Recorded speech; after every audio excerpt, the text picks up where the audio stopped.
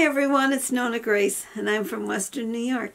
Today was a very nice day. I went out to lunch with the camping group and I ate better this time. Usually I always get the fried food and the fries. Well, the only thing I had bad was I did have taco salad, which was very big and very good, but the ground beef and the lettuce are really low carb, and there was cheese in it. There's a little carbs in the cheese, and the taco shell that they fried, that would have been the bad part. That's the bad part? But I ate it. It was so crunchy. I like the crunch of it. It's like eating chips, but you don't have chips. And I also have a few videos to put in here, so let's just go to that.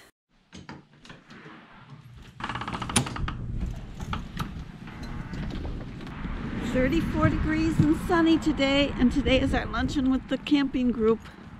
I'll take you along. Well, we made it a few minutes late, but we're here. And my car is dirty again. Jim told me it was clean, but I didn't even notice it. It's so full of salt again, because the roads coming up here were kind of wet.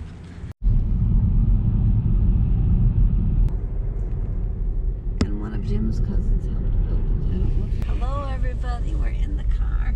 Hello. I didn't share anything in the restaurant. I didn't feel like it. I didn't even feel like doing this, but here we are. We're in the car, taking a small ride.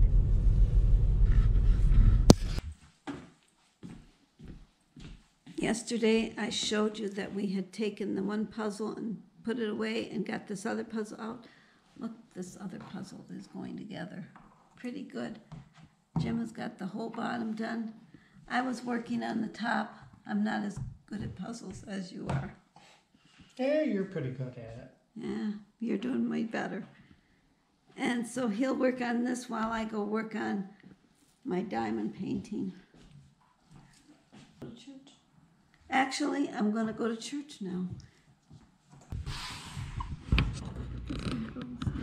Here, it's the last piece to go in. There, that one's all done. This was an easy puzzle. There we go. Simple Simon met a pieman going to the fair, and we did this one with hardly any trouble.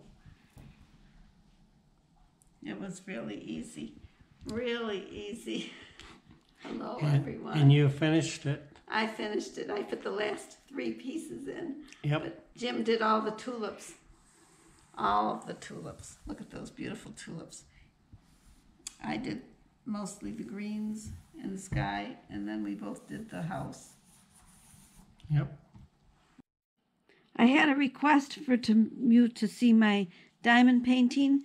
Well, this is the tool that you use when you're painting, and this is how far I've gotten with the puzzle, or not the puzzle, the diamond painting.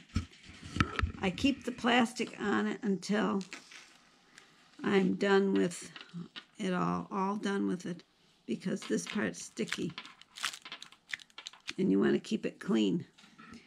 Right, these are the beads, and I found that the more beads you have in the container, the better. And what you do is you just shake it and try to get them so that they're facing upward. There's this pink stuff underneath in the pen. You're supposed to have it in the pen. It should be in the pen. I should have some in there. And then you have to stab one of the beads and make sure that the bottom is flat. And when it's flat, then you put it in the spot that it belongs. And if you can't see the spot, you use a magnifying glass. And this is number 17, which number 17 is correspond with N. So you would take this and you'd put it on the N and press down, and it sticks right there. And that's the wrong side up. It doesn't show right. So I got the wrong bead.